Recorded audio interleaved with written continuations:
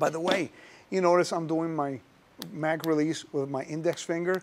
I did a training last week with Freddie Blish. We shot over 250 rounds doing the Bill Wilson 5x5.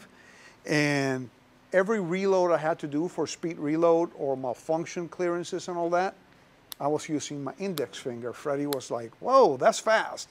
I'm like, yeah, it's really fast.